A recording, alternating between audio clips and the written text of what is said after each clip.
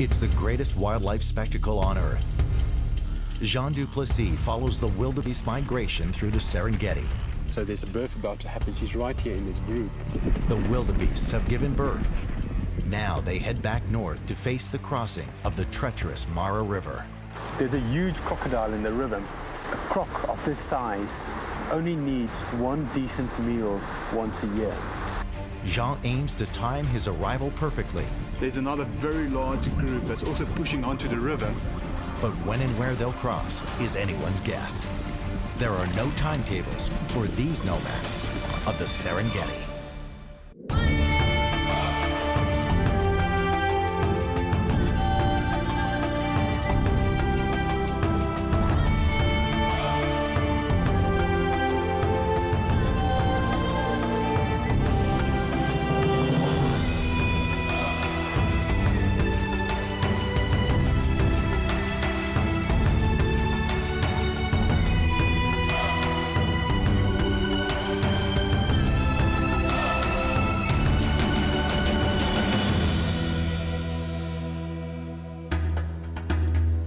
The Serengeti is one of the oldest intact ecosystems on Earth.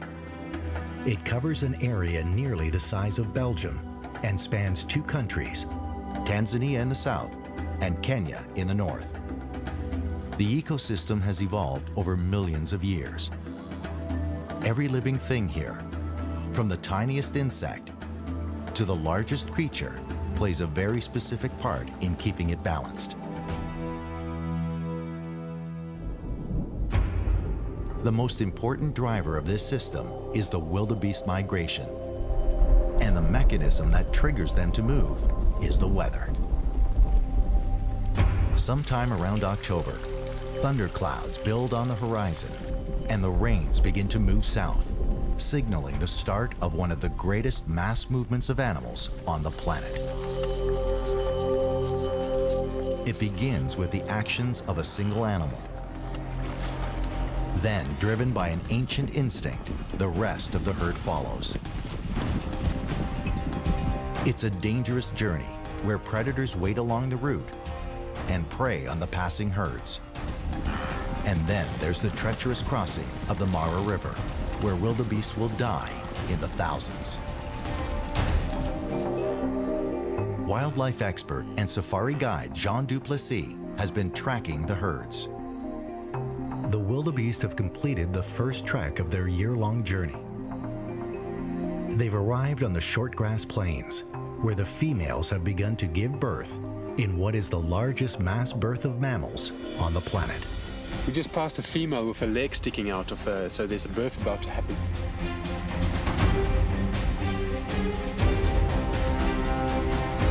Yeah, she found a flat patch and she's just kind of circling around. She's chosen the safety of the herd to give birth for obvious reasons. You know, hyenas, lions, and all kinds of predators are out on the prowl this time of the morning. And they are keeping a watchful eye out for something just like this.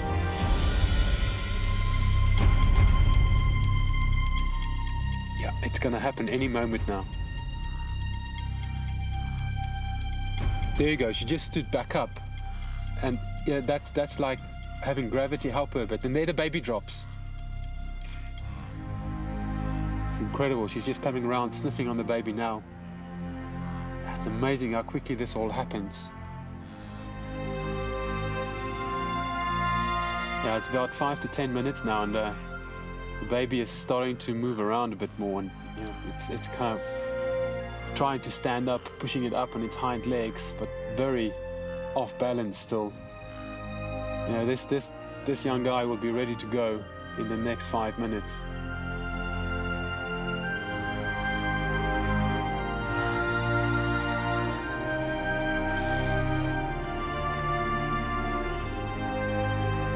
There you go, a new generation starting all over.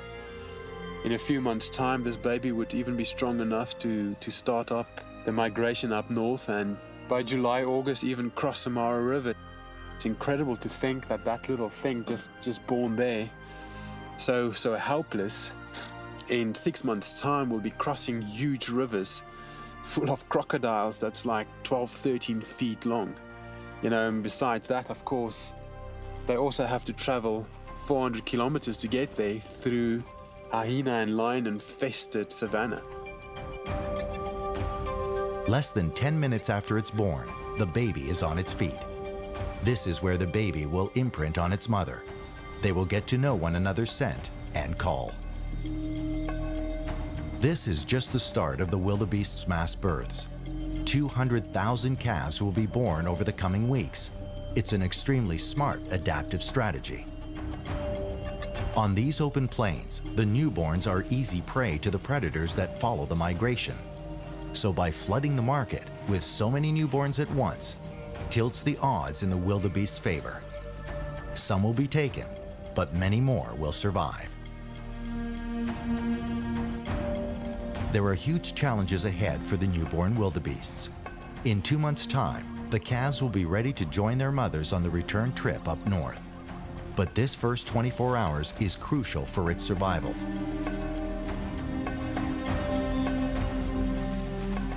But with so many newborns today, the first day is a trying time. This is a little water hole outside of camp, and this is some of the only standing water in the area. And these animals found it, and yeah, great delight. Bit of disturbance. For many of these young wildebeest that was born this morning or last night, this would be the first time that they are drinking. And there's a little bit of pandemonium as the wildebeest start to run around. They lose their mothers, and there's a few of them just standing around.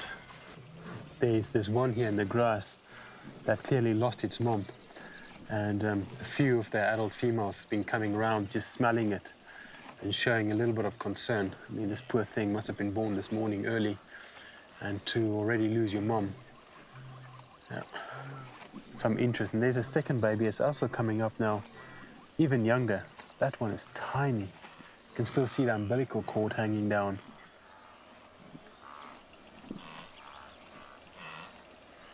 You can see there's a few mothers coming up smelling some of these lost babies, and they would immediately push them away once they realize that that's not their calf.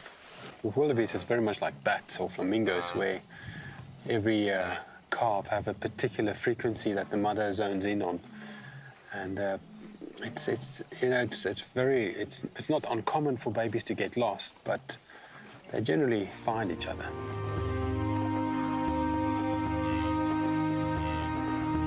Luckily for this calf, its mother responds to its cries, and the two are reunited.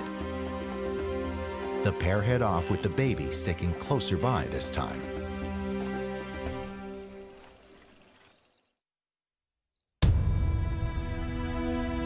Wildlife expert and safari guide Jean Duplessis is in the central Serengeti following the year-long wildebeest migration. It's February, the midway point on the migration route. Jean is on the short grass plains in the south, observing the mass births. The wildebeest females all give birth at the same time. Hundreds of thousands of calves are born in a 2 to 3 week period. For a species constantly on the move, this is an excellent survival strategy. The newborns are vulnerable to the predators that follow the migration. The only safety is in numbers. So the female wildebeests have timed their births to flood the market. Some will fall to predators, but with so many young, the odds are in the wildebeest's favor. For the newborns, life starts quickly. The calves are up and running within 10 minutes of being born. The first 24 hours is crucial for these newborns. This is when they bond with their mothers. But in a massive herd, the little ones often get lost. Jean has found a calf wandering along a main road, alone. I just came across a baby wildebeest that's obviously lost. And what happens is they basically imprint on anything. So he saw this vehicle driving fairly close to him. He came running up to it.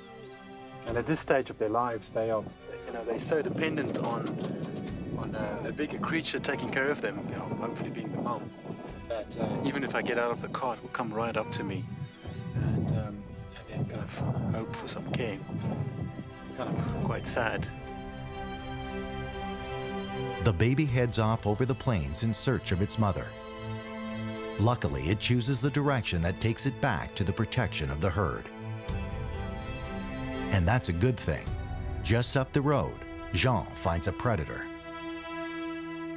I just came upon a cheetah. She's down in a crouching position. It looks to me like she's hunting. She's looking at either like wildebeest. There's quite a few of them around, but there's also like 4 or 5 Thompson's gazelles here that she's more than likely after. And also seems like these Thompson's gazelle are moving towards her, but also still not looking at her. There she goes.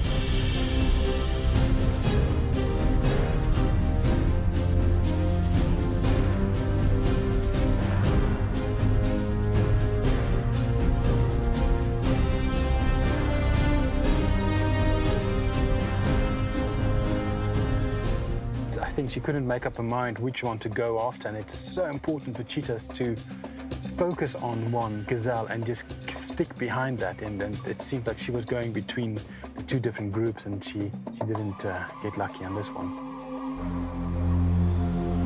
The cheetah has missed its prey. It's too hot now for another attempt, so it retreats and will look for any shade it can find. She's now walking back to her cubs, which seems to be the only shade in the area. It's actually a safari vehicle that's parked behind us. It was also witnessing this, and the cubs are lying under the vehicle, and she's on her way there as well. There's no lunch for them, but the cubs seem fine with that. Now they have more time to play. So the mum just came to this vehicle to join her cubs. This is the only shade around, and they need to improvise, and they are really having a good time lying under the vehicle. There's 3 cubs here, and extremely playful, and obviously enjoying the new tires that's in this vehicle and giving it a good chew. Yeah. These guys are going to be stuck here for a while. I'm trying to make sure that none of these cubs come and lie down under our car, because the moment they get under your car, you ain't going anywhere. And these cheetahs are pretty much down for the rest of the day, so I hope these guys have lunch with them. Or maybe there will be lunch. Check, it's going. The tourists will have to stay put until the cheetahs decide to move, which will most likely mean a few more hours until the temperature starts to cool and the cheetahs head off to find dinner.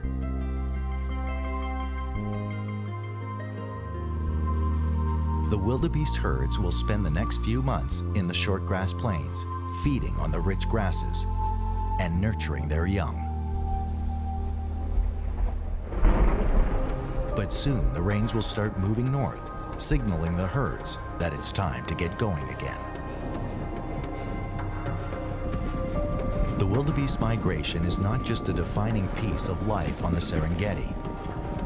It is also a key driver of the ecosystem.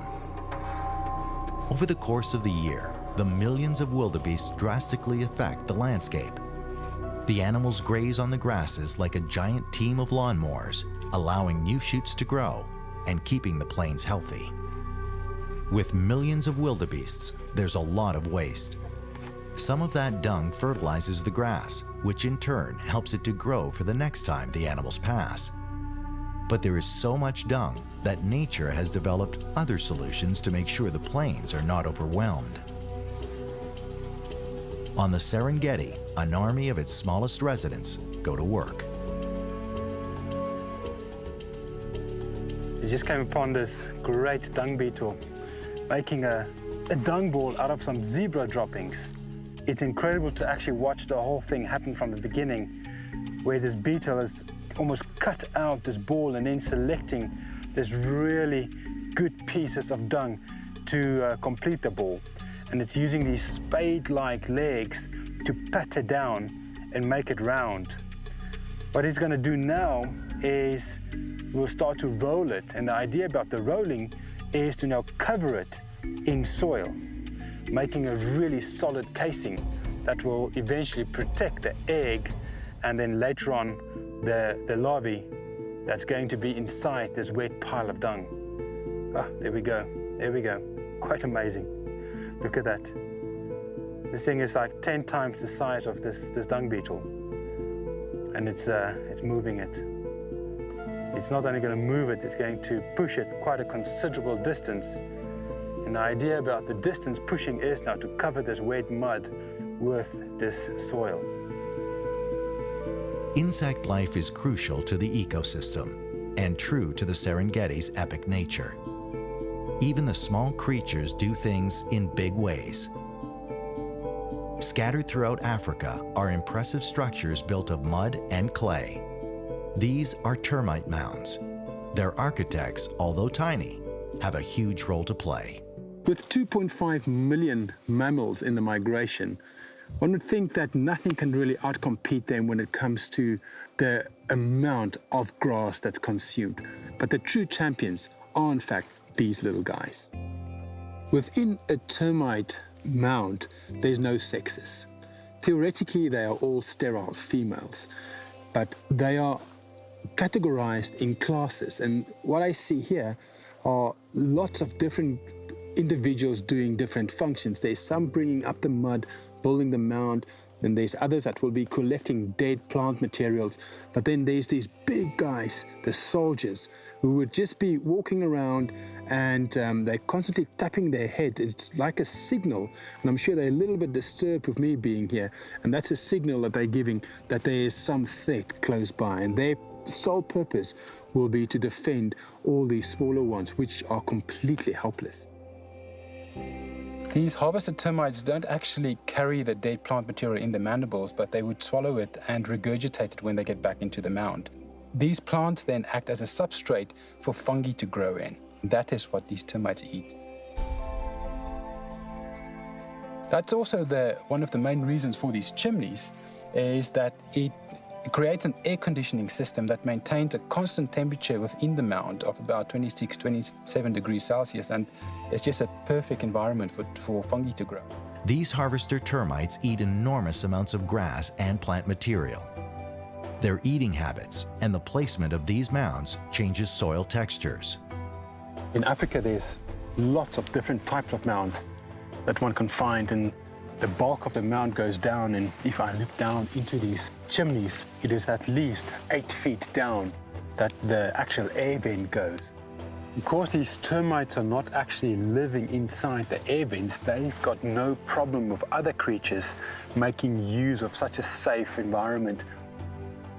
This mound have a hive of African honeybees living inside here. I can constantly see them coming and going.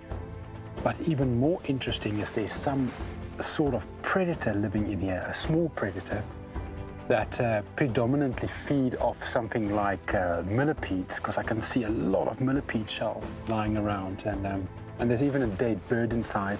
This is just such a fantastic entire ecosystem.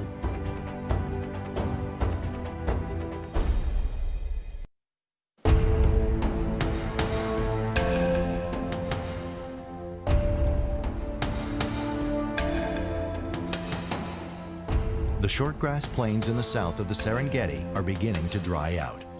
The rains are moving north. As always, the wildebeest instinct compels them to follow. Instinct tells them the rains will lead them to better grazing land. The babies have survived their first 3 months and are getting stronger. They need to, because in just 2 months' time, they will face the greatest challenge of their lives: their first crossing of the crocodile-infested Mara River.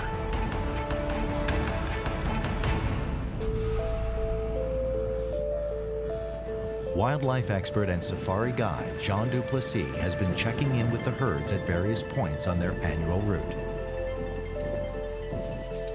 Along the way, he's taking time to explore some of the dynamic relationships in the Serengeti's ecosystem. The Serengeti is one of the few unspoiled places on the planet. This makes it a perfect place to see how an ecosystem evolves to support a variety of species.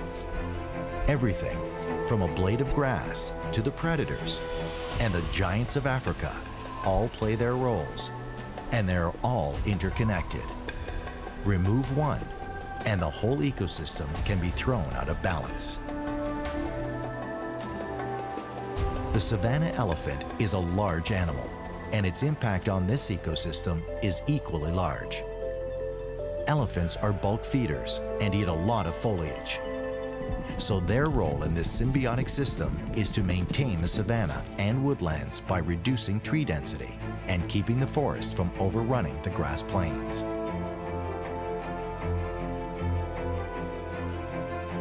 Some species flourish by developing a survival mechanism that draws some and repels others. Trees develop nutritious leaves or tasty fruit to encourage animals to eat. The animals then move on and deposit seeds from the trees in a new location, in a fresh pile of fertilizer. But too much of a good thing can be bad for the trees, so they have also evolved ways of keeping browsers like elephant and giraffe from eating too much. This is an acacia tortilis, and this is one of the most common trees in the Serengeti. And what's interesting is that it's also one of the most nutritious leaves, and probably the tree of choice for something like a giraffe. In the rest of the world, there's over 800 different species of acacia.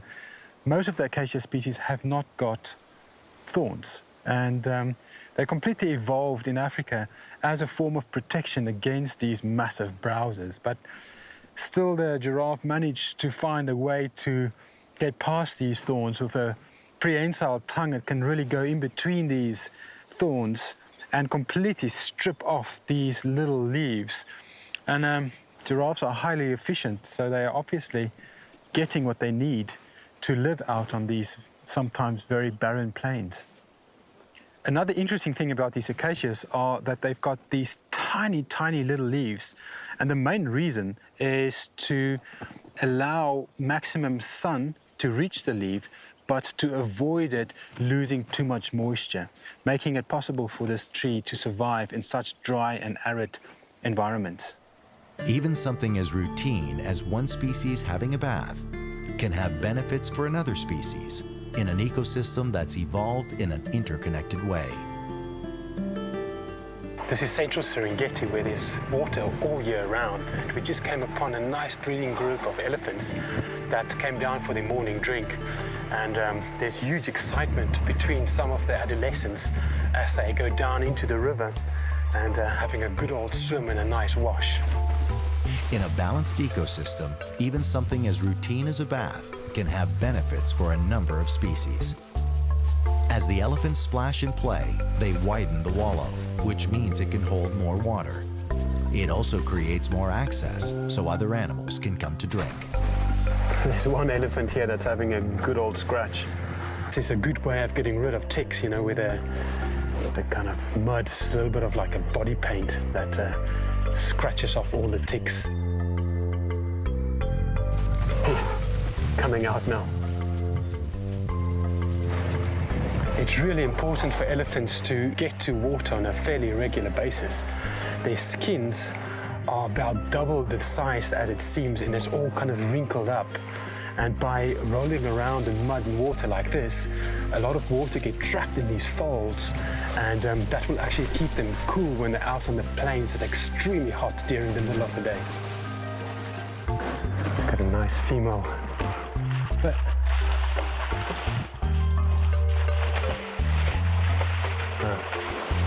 I think she didn't like me calling her a female.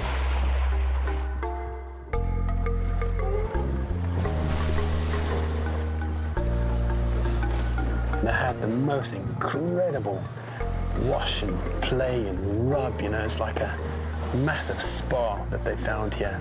This would be a very popular little water hole in such hot, dry climates as right now.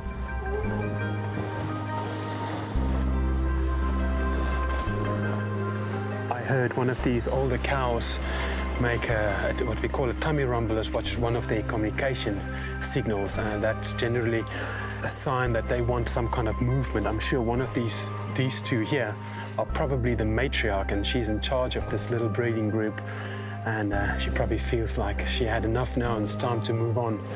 And these younger ones does not seem in the mood to be moving on. As the central Serengeti enters its dry season and streams and rivers disappear, these wallows will become refuges for another one of Africa's great species.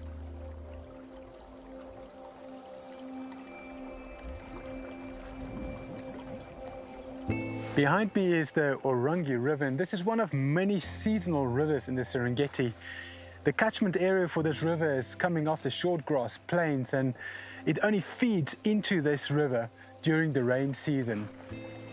Right here is a little bit of a dammed area where obviously hippos are having a great time, and it's quite a popular tourist stop where one can have easy access to such great herds of hippos. Unfortunately for these guys, as it gets drier and drier, all of this water will eventually dry up, and that can be quite catastrophic for hippos in extreme dry seasons. Fortunately, hippos do have a little bit of a backup system that can give them a few more days when it's completely dry. They release their own type of sunscreen that's referred to as blood sweat, and that will turn a hippo red and will give him another 2, 3, maybe up to 5 days to survive, hopefully waiting for rain to arrive. These hippos can have a bit of a tough time during certain times of the year, which is very different to hippos up in the northern Serengeti living in the Mara River that's got a year-round supply of water.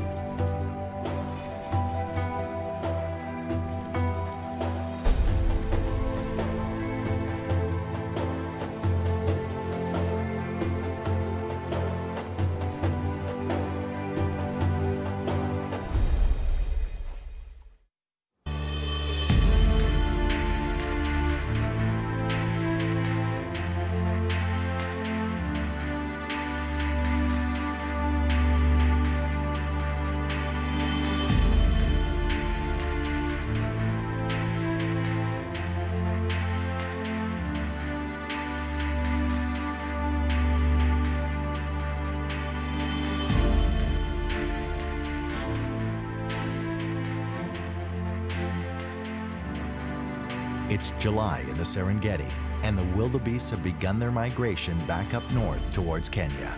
The newborns are getting stronger each day. They'll need that strength. In a few weeks' time, they will face their biggest challenge of their lives, the crossing of the treacherous Mara River. Wildlife expert and safari guide Jean Duplessis has been tracking the herd since they began their journey 9 months ago.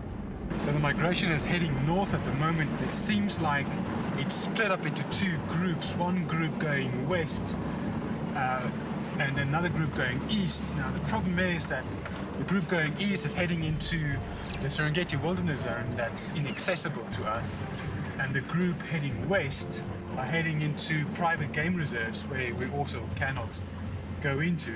So our only hope is to reconnect with this group as they are heading the northern Serengeti and maybe get together again and form one of these huge mega herds. For Jean, the good news is that the wildebeest will be moving very fast, and for good reason. They're moving through the woodlands, and the wildebeest feel vulnerable here. Lions and other predators have lots of cover, which gives them a great advantage when it comes to hunting wildebeest. The central part of the Serengeti is entering its dry season. As the rains move north, the rivers and streams begin to recede, leaving only small pockets of water. This affects different species in different ways. These small pools of water become gathering places for animals to drink and cool off. And that makes a perfect place for predators like lions to find their next meal. I just drove over the small bridge, and there's a male lion lying on the side of this river. This is the kind of the beginning of the Grumeti River, and they've killed a zebra and they've eaten quite a bit. They are really thick. It seems like he's going to pull us back to the shade. What probably happened here is these zebras came down to drink, and these males ambushed them. It looks like fairly young males. You know, their manes are not completely full yet. So it's quite hard for these males to make a kill. So this is a perfect place for these males to be lying up, waiting for these zebras to come down and drink. And that's more than likely what happened. And he's trying to kind of pull us back into the shade now, but it's so hot and he needs to decide where he's going to preserve his energy. There's actually a big croc in the river as well that's eyeing up that carcass. That lion is giving a roar, and you also see this crocodile opening his mouth and probably hissing back at the lion. It's quite amazing seeing something like this. Crocodiles have evolved to live in water, where they are fast and agile hunters. They're not really designed to attack on land. When the rivers dry up, the crocs lose most of their predatory advantage, and they have to become scavengers if they want to eat. Nothing of this animal will go to waste. There is always another species that will line up to take over when another is done.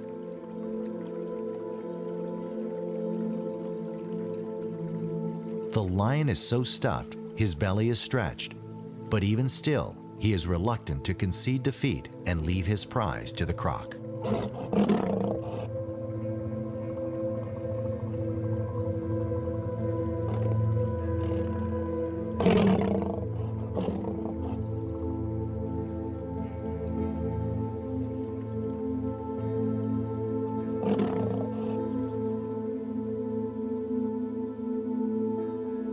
The lion retreats.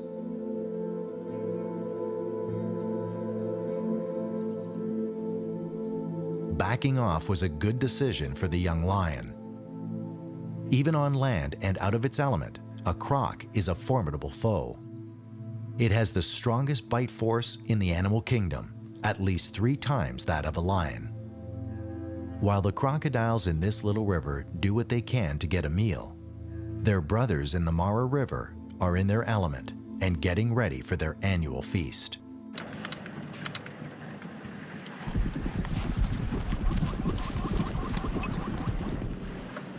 This is the Mara River, and this is the last major obstacle that these newborns will have to contend with.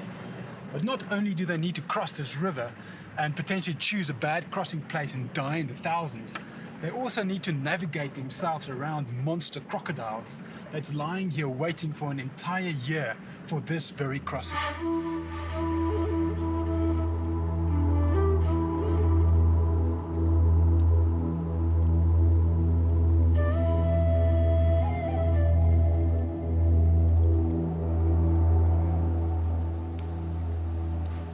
There's a huge crocodile in the river. What's extremely interesting about crocodiles in general are that they are cold-blooded, so they don't need to eat food on a daily basis to keep their body temperatures warm. A croc of this size only needs one decent meal once a year.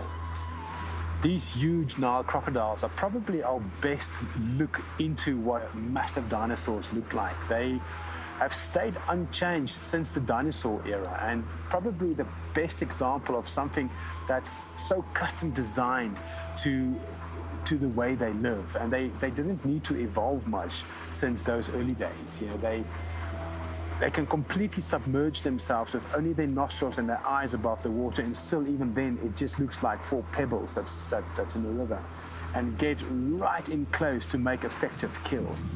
For us to experience crocodiles making a kill, it's very important to be here the moment these first herds of wildebeest will arrive at the riverbanks and start crossing, because that's when a crocodile will more than likely make a kill.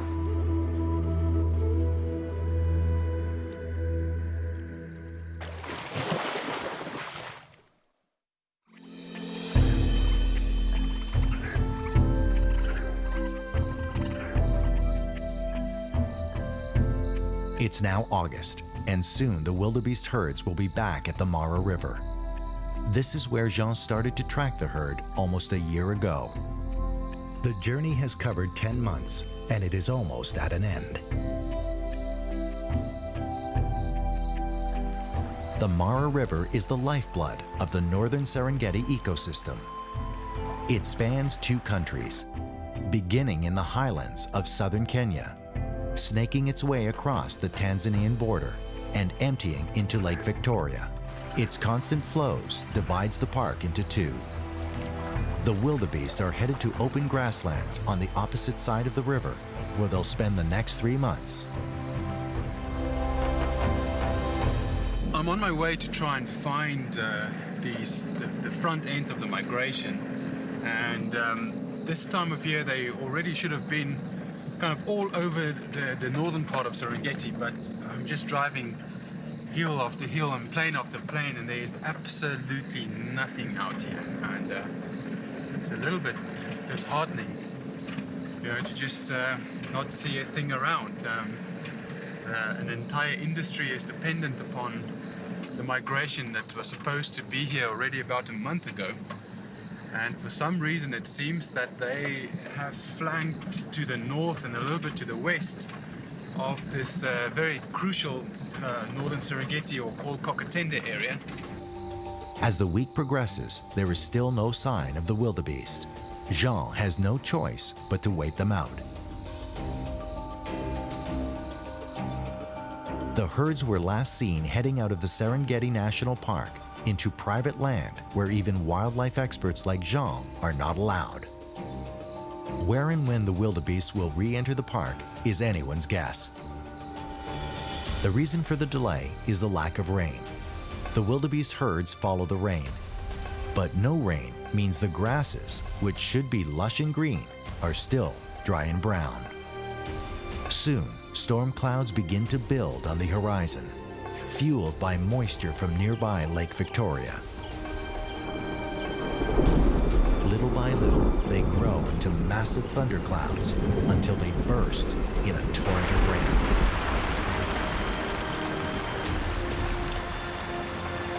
These short, intense storms crisscross the northern Serengeti and head towards the grasslands north of the Mara River.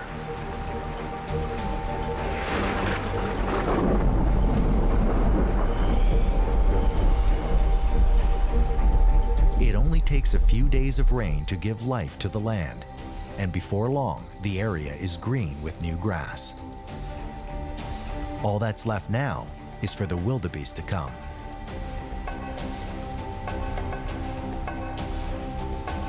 So I arrived in the area a little bit early.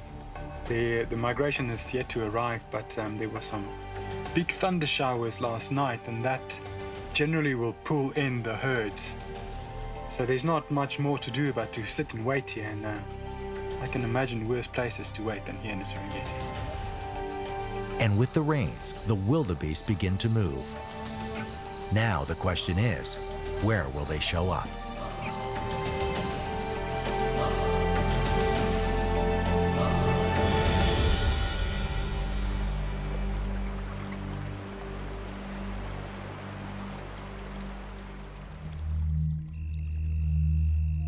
The next morning, Jean gets out at first light in search of the advancing herds he knows will be coming.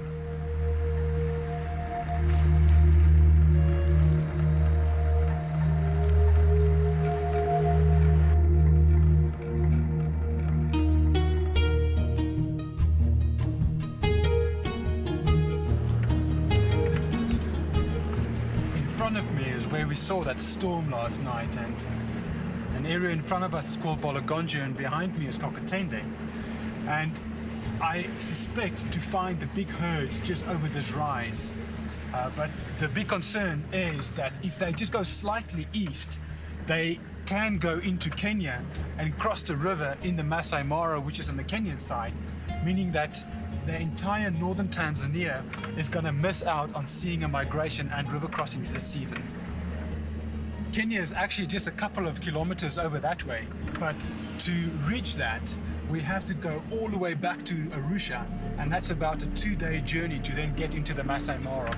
So I really hope that the animals that's potentially in front of us is going to swing west and come a little bit downriver, and do have a couple of crossings down on the Tanzania side.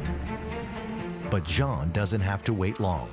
Just over the next rise, he finds that the wildebeest have arrived. There are so many animals, they dominate the plains and surrounding hills. We just crossed a little stream, and all of these wildebeest are coming down to drink. It's about midday, very hot. So there are thousands around. They are moving towards the Mara River to make the crossing. Now the question is, where will they cross? Will they head into Kenya, or will they stay in Tanzania? A male shows interest in a passing female. It will soon be the annual rut when the wildebeest will mate again. For now, though, they have a river to cross. So we just came over a hill and we hit the Mara River, and there's a big group of wildebeest that's starting to pack along the banks of the river, and this is normally a good sign of them wanting to cross. The general direction is to keep on going north, so these animals are definitely lining up for a crossing. It might happen today, might happen tomorrow morning. I mean, the only way you're going to see it is to hang around and wait.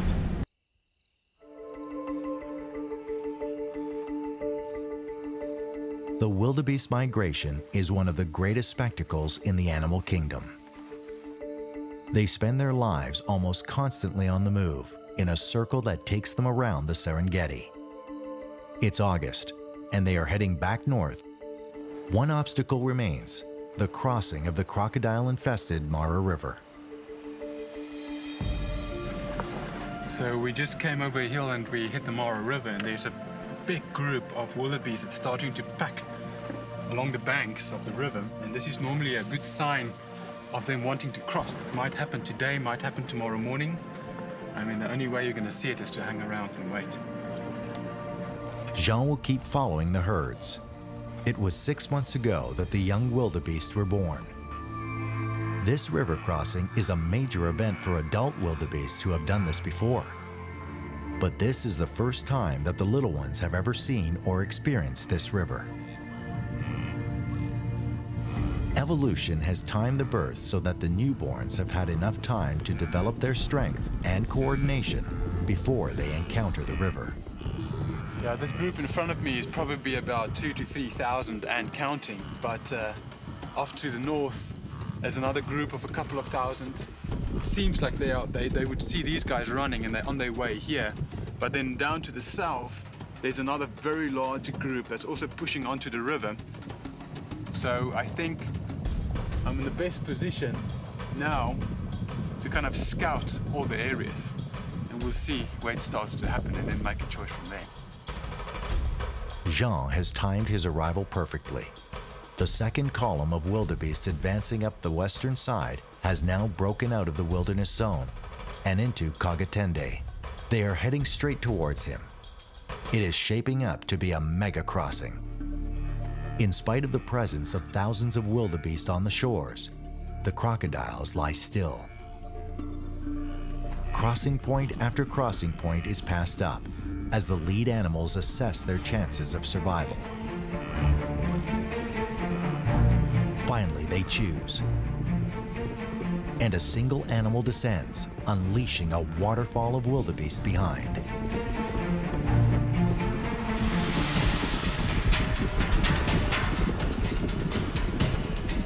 These animals don't plan to wait. They are ready to cross.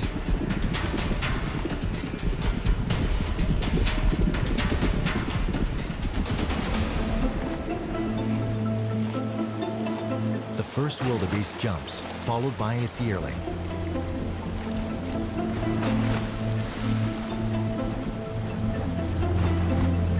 The others follow in behind them. Within seconds, hundreds of animals begin to snake their way across the river.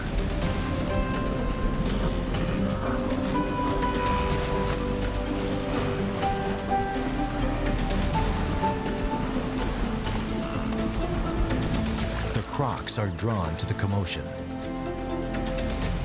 So these wildebeest have been crossing the whole morning, and there's 2 or 3 huge crocodiles that's making their way in the line of wildebeest crossing.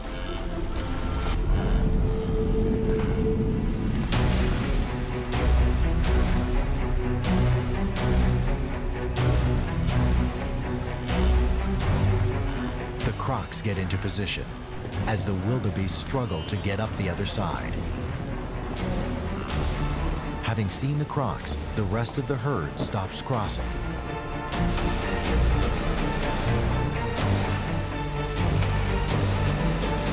Two Crocs take aim on a yearling, but luckily the animal finds ground below the water and is able to outmaneuver them.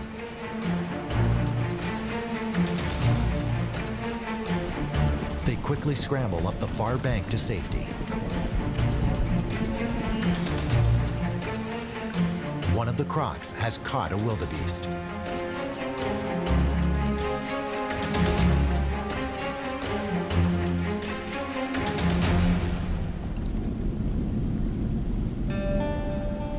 towards the end of the crossing, there was this enormous croc that got hold of a yearling that was struggling to get up the rocks, and it pulled it down, and then the second crocodile came in and literally just took the entire head of this wildebeest in his mouth, and all of them submerged, and that's the last we ever saw of all of them.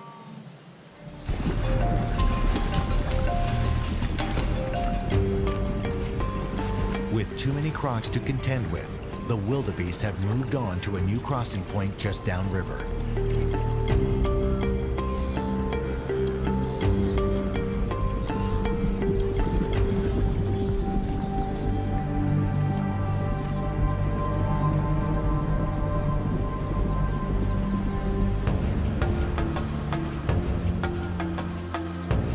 And we've been sitting here now for probably the last 20 minutes. A constant stream of animals just streaming through the river. I would estimate about now 10,000 animals at least have crossed in front of us.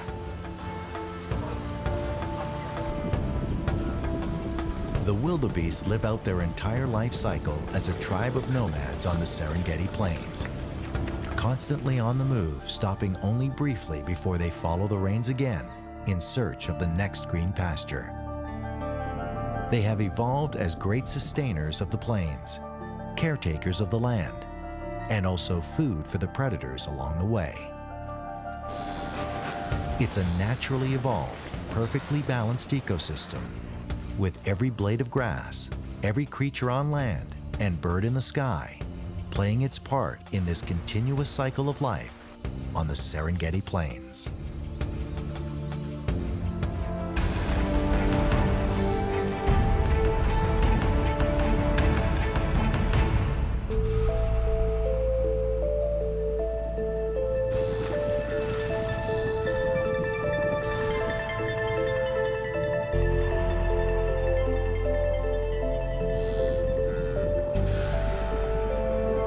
So this is it. This migration of wildebeest and zebra are one of the last remaining mega migrations of the planet. And what makes this so successful is the fact that the Serengeti has been kept intact for so many years. The wildebeest crossed over into Kenya, and this is the completion of that circle, where they would eventually, in a couple of months, start to be pulled down back into central Serengeti because of thunder showers that start up that way.